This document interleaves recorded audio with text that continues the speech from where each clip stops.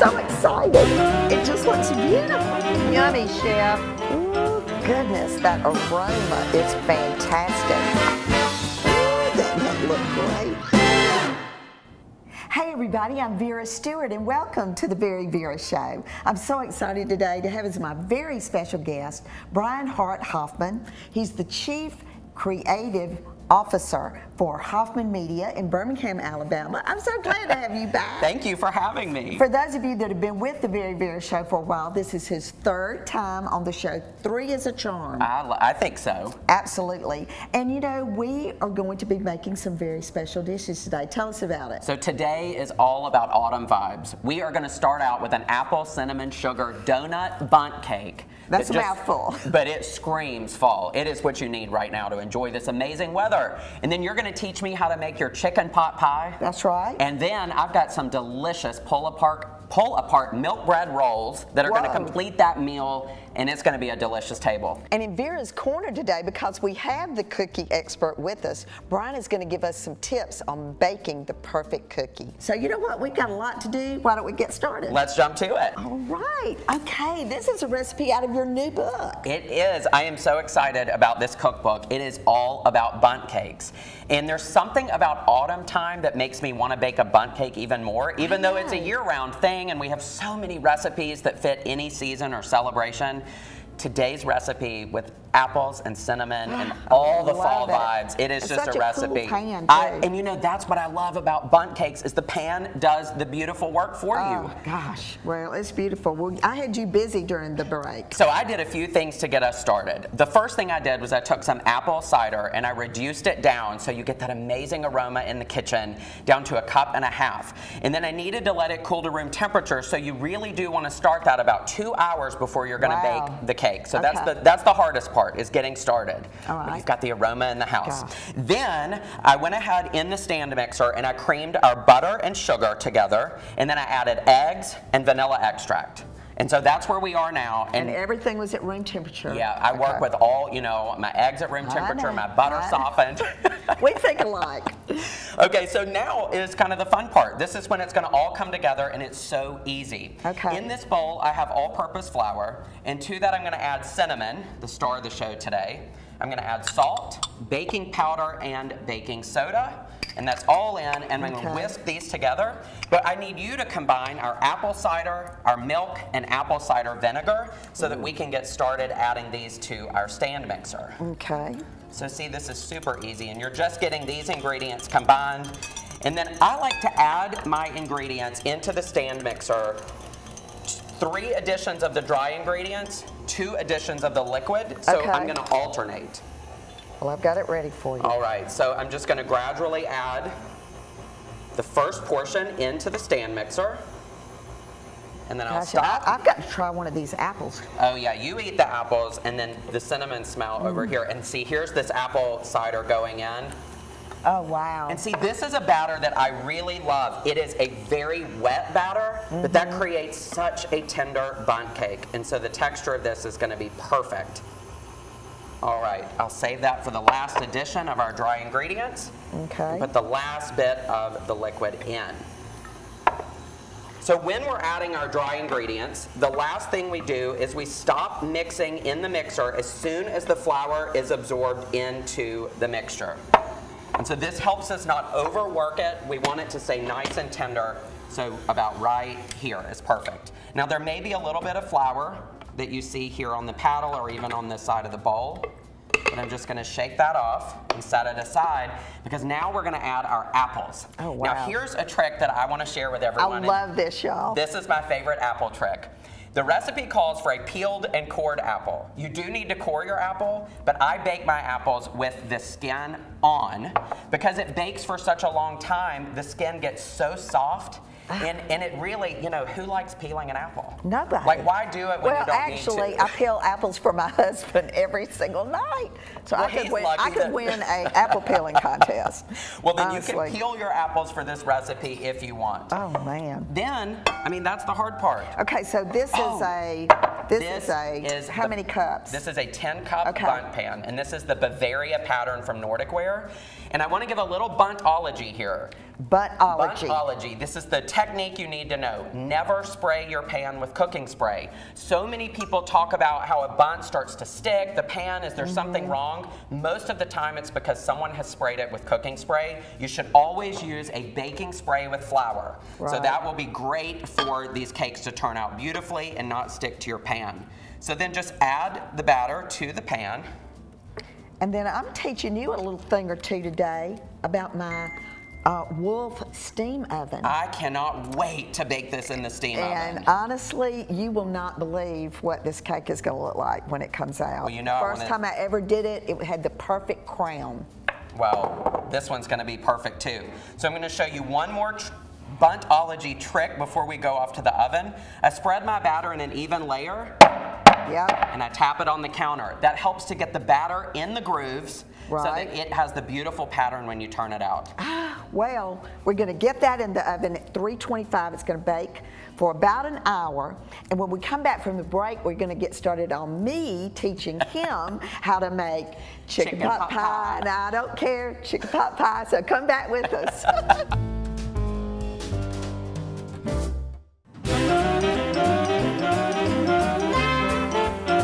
Welcome back, everybody. And if you're actually just joining me, I'm with my good friend Brian Hart Hoffman. He's president of Hoffman Media in Birmingham, Alabama, and they have like 10 different publications. I mean, everything from baking to Louisiana cooking to Southern Lady. I mean, I've loved your magazines and publications for years. So glad you're here. You've popped that cake in the oven. It smells amazing, I mean, too, it by the way. smells so good in here, and we learned so many great tips. But I was kind of busy during the break. You know, there's no resting on the VeryVera show. So we're getting ready to teach you a little bit about chicken pot pie. You've already been with me during the break getting this stuff together. Now, Vera, this recipe is actually in the hot off the press issue of Southern Cast Iron. I mean, that makes me so But I have happy. a question for you. The article says chicken pot pie and I don't care, and we've been dancing and singing that today. You've got to tell us why. Oh my goodness. Well, back in the day, and I'm going to kind of walk you through this, we used to, I mean, if I was busy at work and I was going to be late getting home and I would feel so guilty because I'm trying to raise my children and work full time, and if I couldn't make anything, I would always pull a frozen chicken pot pie out of the freezer. Well, if I felt guilty, then I thought, well, if I write a little song about it, then they'll think this is really special. So that's where the chicken pot pie and I don't care came from. I love it. But they love the homemade version of it. I was going to say, this one is really special. Absolutely. So this is butter that is melted. I've added in my onions and celery, got those tender. Then you start adding in your flour, your salt, your pepper, sage, and you just let it get to a nice consistency, cook long enough to let the flour incorporate into the butter. And then I love to add the liquid slowly so that it actually thickens along instead of having to stand there and stir forever to get it thick. So that's exactly where it is right now. Do you think that looks good? It looks great, and it smells amazing too. All right, so now you're going to add in the chicken and the frozen vegetables. And you know, you can get creative. This is all white meat, but we can also, you know, use the dark meat, which I love. And if you've got some vegetables maybe that you put up this summer, you know, recently I was in Wisconsin and we froze green beans. So those could actually be some of the beans that we did, you know, in the summer. But it's just a really wonderful combination of things that everybody loves. So while you're stirring that, let me speak to what I did to get the pan ready. Now, you could make it in a pie pan, of course, but why wouldn't you make it in a Jed Curtis steel hand-forged pan? It is beautiful. I mean, isn't it beautiful? I want one. This guy is so talented. He's in Roanoke, Virginia, which is one of our newest markets for the show. So I want you to certainly check him out because it's amazing if you're looking for a special gift. So I took my already prepared Pillsbury roll-out pie dough. And you were so funny. I said, "Where's the rolling pin?" And we didn't have it. So you said, "Well, let's use a glass." And we just got it rolled out. Sometimes you got to do what you got to do. Absolutely. And so we pricked the edges, and now you can go ahead and start adding in the filling. That beautiful Look filling. at that. You know, and if you want extra pepper, or like I said, you could be butter beans or whatever in there. But, you know, I love to use a different vessel, Brian. You know, this way I'm going to actually have a presentation to make. You know, it's just a gorgeous pan. You can use you know, a cast iron, or if you've got a really unusual casserole dish, you don't have to make it round. It can be a rectangle. You could cut it into squares. You just want now, the filling surrounded by the dough. Oh, okay, so then I went ahead and cut my strips from the other dough that's in there, and I'm going to take the longest piece first. We may have to finish this during the break, but you start by doing all of your pieces one way, and then we'll come back and I'll show you how to weave it. But we're going to go into a quick break. So in Vera's Corner, Brian's going to give you some cookie tips, and then what are we making next? Next up, we are making a pull-apart milk bread wreath with dill, and those herbs and flavors are going to be perfect on this with table. that. Yeah. So y'all come back, we got a lot to do. Vera's Corner is sponsored by TaxSlayer. It's your refund, go get it. It's holiday time, which means it's time to bake cookies. Brian Hart Hoffman, the editor-in-chief of Bake From Scratch, is here with 5 cookie tips. Don't overmix your dough. When creaming your butter and sugar, you'll want to spend the time beating it into fluffy goodness. But as soon as you add the flour, you should keep the mixing to a minimum. Every second spent beating your cookie dough at this point will activate more gluten, creating denser cookies. So keep this step short and stir in your mix-ins by hand so you don't overwork the dough. Refrigerate or freeze rolled out dough before cutting into shapes so that your dough is easy to cut but not too soft. Roll out your dough to the desired thickness and then refrigerate for 15 to 30 minutes before cutting into shapes. And refrigerate or freeze dough after cutting out shapes. Crisp, well-defined cookie shapes come from a final shock of cold, 15 to 30 minutes in the freezer or refrigerator. Bake one cookie batch at a time. If you're not in a rush, take the extra time to bake one sheet of cookies at a time, rotating halfway through. Store soft cookies separate from the crisp ones. When storing your cookies, make sure to keep your crunchy cookies in a separate container from your chewy cookies, or the moisture will soften up the crisp ones. Happy holidays and happy baking.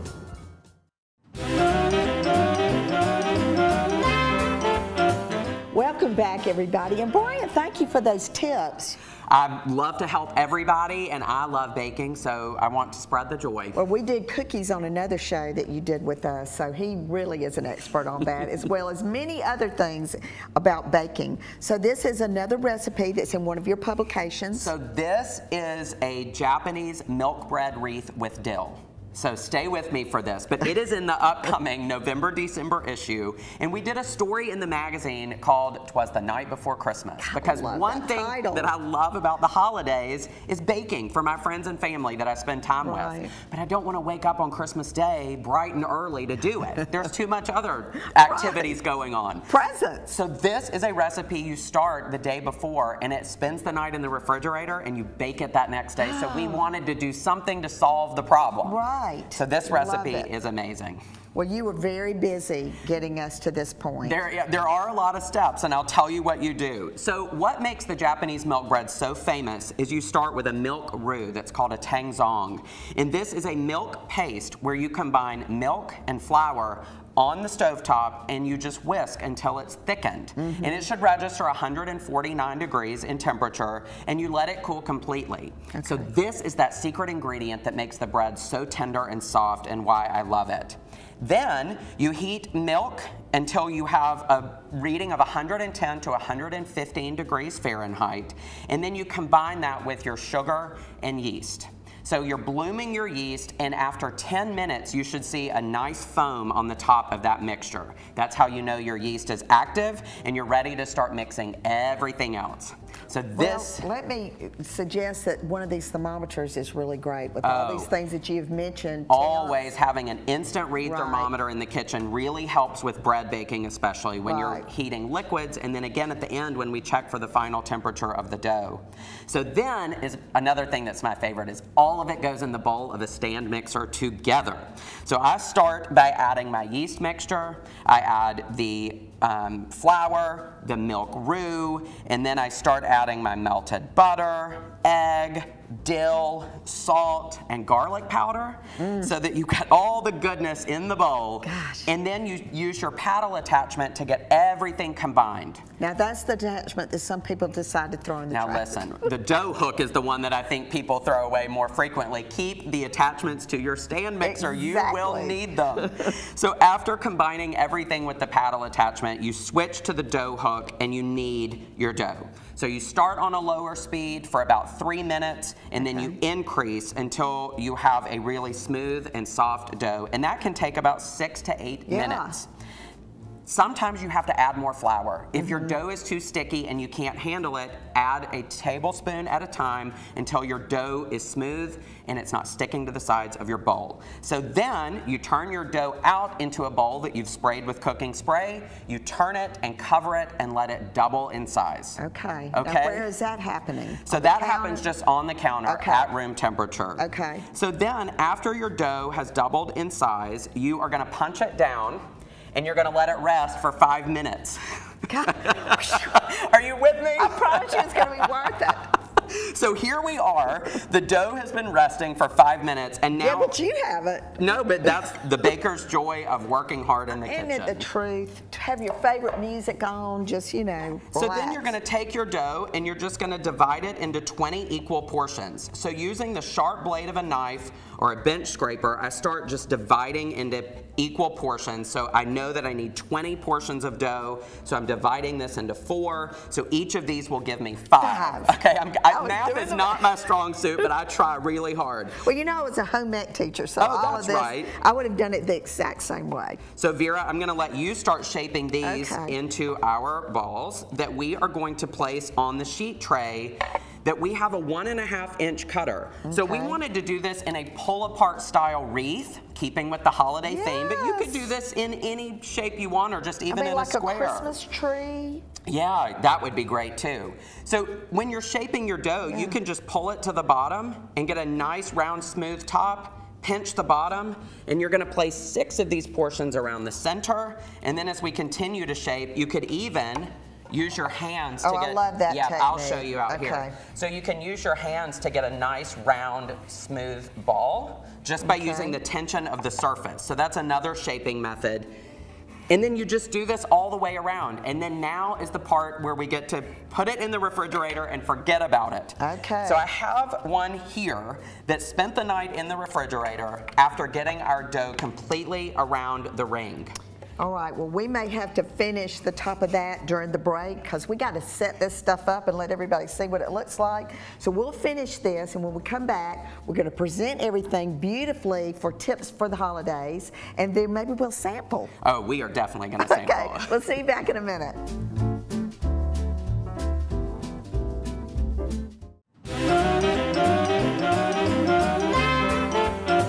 Welcome back, everybody. Brian, look how gorgeous. It's all done, and it smells delicious. Well, and you said, let's create a meal. Let's create something that, you know, what'd you say earlier?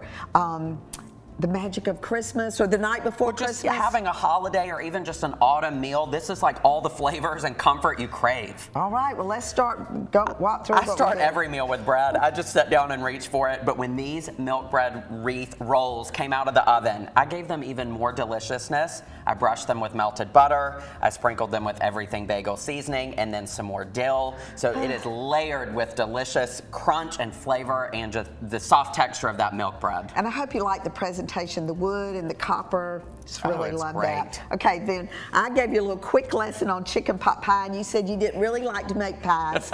So he bared with me, but honestly, we had fun making the lettuce. I had a blast. It was great, but it's our little secret here. We used all chicken breast, white meat today, and then he and I both said, you know, I love the dark meat. I do. So it's wonderful with dark meat too, and I love the Jed Curtis pan.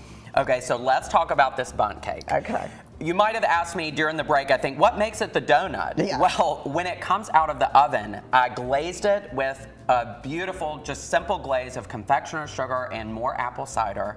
And then I sprinkled cinnamon sugar on top. And as it got crispy, it gets crunchy, and that outside is like an old-fashioned donut. And then you can see the chunks of apple in the cake and that steam oven. You sold me. The texture of this cake is amazing. Well, and that perfect crown in the top, and I think it's the fact that the moisture comes through. So honestly, for me, there's so many uses for that piece of equipment. Absolutely. From just incorporating more moisture into it. Well, the pan, like you said, is beautiful, and the glaze itself, and I think you gave the tip there that if that glaze starts hardening, so if you'll do a section.